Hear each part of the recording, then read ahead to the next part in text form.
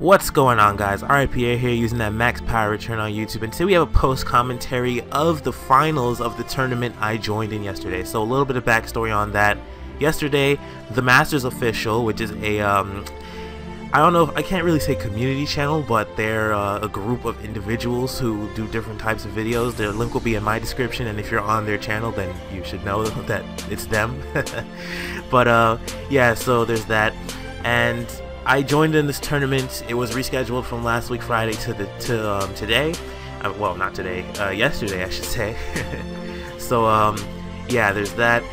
This was the final round. The other two rounds I was going to do something with them, but this was the best one, to be quite honest, and it just, the other two really weren't fantastic, I'll say.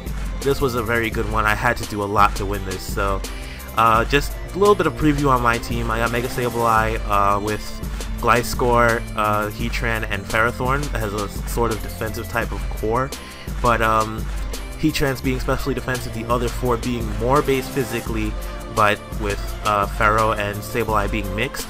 Keldeo and Victini were meant to hit hard from both sides, from either side of the spectrum. Victini being physical and Keldeo being a special monster. And look at the opponent's team. We have a Talonflame. Talonflame is always threatening, but that's why I had Heatran in the first place. It was a little bit scary at points, I'll say, but yeah, I really, it did its job. He was rocking the Mega Slowbro. That was a problem. I had assessed that from the beginning. It was going to be a huge issue. Durant is something you don't really see in OU very often, so I was very curious to see the way he was going to play it. Greninja is obviously a monster, although it was a different Greninja than I was expecting, to be quite honest. And then Latios just being itself. And Clefable. Oh man, if I had let it do some stuff, that would have been very, very bad for me. So yeah, I'm actually on the other side here. You see R.I.Pierre up there. So we're going to go ahead and get into the battle real quick. And yeah, so he's going to lead off with his Talonflame. I wheelie Sableye. I thought he was going to go for Brave Bird, so I'm going to go straight into Heatran, predicting that he goes for the U-turn and is just going to go into his Greninja. And I'm just going to get all my HP back. It's not bad at all. So predicting a water type, we're going to go into Ferrothorn. He actually goes for U-turn. Gets the crit, does a little more than he bargained for, but he does make a good play by U-turning out. So he's going to get a free turn to Mega Evolve with his Slowbro. And here I was very I was taken way off guard there. I did not expect him to have Flamethrower on this Slowbro, although I should have, the way he brought it in. So this is going to be very crucial. I need to get some type of status onto this Slowbro because Mega Slowbro cannot be crit or anything like that, and it has insane defenses. So I'm going to, oh my gosh. So I'm going to go back into my Sableye, and yeah, so I'm going to go ahead and Mega Evolve. I still have a turn of Prankster, so I just recover right there. And he's going to go for Scald. Unfortunately, it's going to burn me, but he is going down gradually to this Toxic. So he's going to go into his Clefable as I just try to heal up my Sableye, just trying to keep it alive. And I'm going to make the switch out into my Heatran, knowing that he really can't do too much to me. I did not expect it to be a Cosmic Power, Stored Power variant. So yeah, there's that.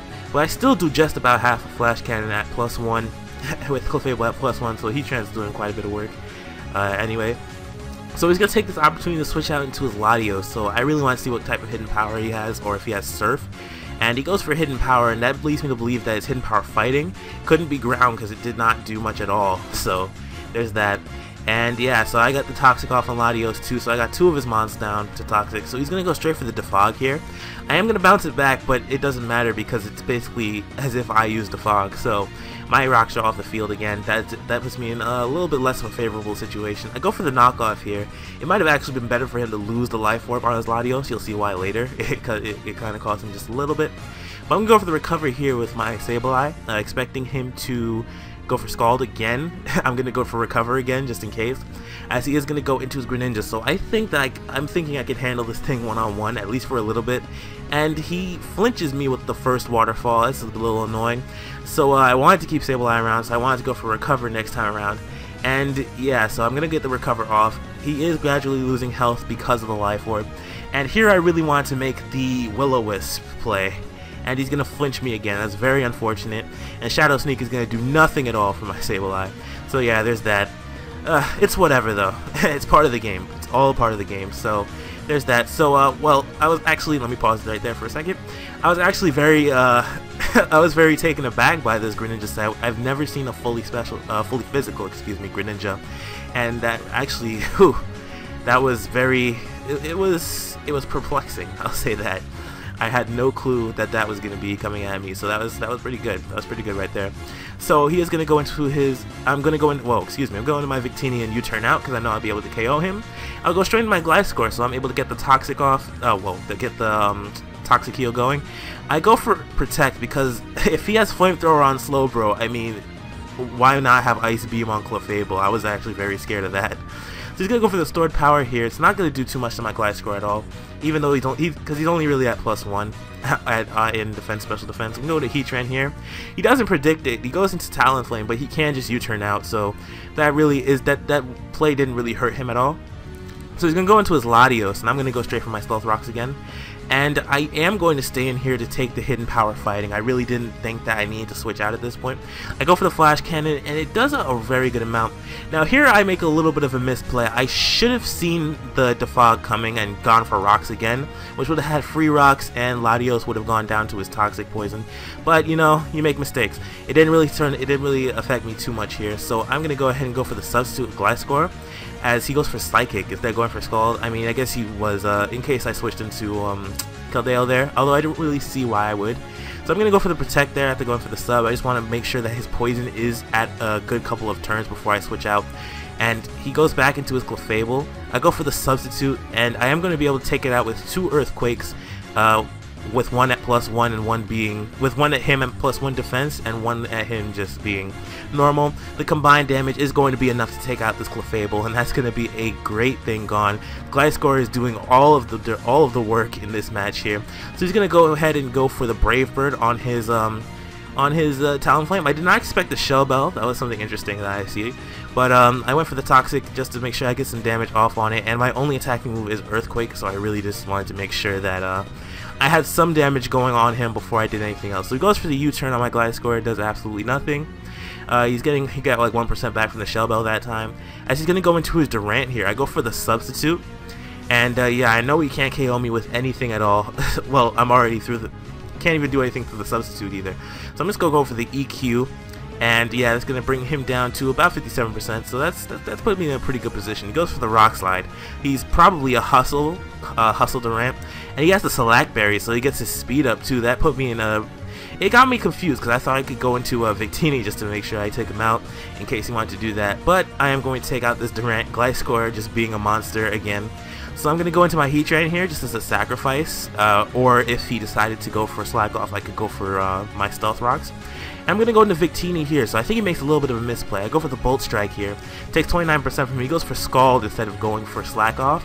And it is going to cost him his Slowbro because he cannot switch out. Bolt Strike will take out his Talonflame, and Bolt Strike will also take out his Slowbro, as you just saw. So he's going to be able to take out Victini here. I've pretty much got the battle in my hands. I could have chosen to go into Keldeo just to get some damage off on it because of how much Brave Bird would be doing. But the Shell Bell is a thing too.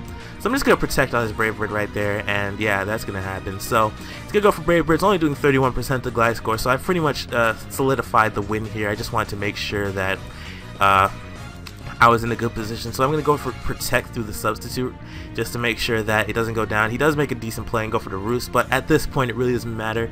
He's taking massive amounts of damage from the Toxic. He's going to go ahead and break the sub with the Brave Bird. And yeah, there's that. There's a Shell Bell. I'm going for EQ just because it forces him to, if he roosts, EQ takes him out. If he doesn't, Toxic will take him out eventually. And that is going to be the battle against him. So that was a very good battle. I had to work incredibly hard. For those of you that follow me, you know that stall really isn't my play style. I mean, I do have teams. I have multiple teams for stall. These I just made. This one I literally made the day of, which was yesterday. I literally made it yesterday, and it's a very, very nice and balanced type of stall team, and it did quite a bit of work for me. So, thanks guys, thanks, thanks team. So I hope that each and every one of you enjoyed. Check out TheMastersOfficial. They host monthly tournaments for Pokemon Showdown for those of you interested. And what else did I want to get across? I think that was about it. Yeah, so expect more post commentaries in the future. And yeah, I thank them for hosting this tournament, and yeah, I think that's really all I needed to say. So until we meet again, alright, peace out. Like, comment, subscribe if you want to, and I will catch you guys later. Bye.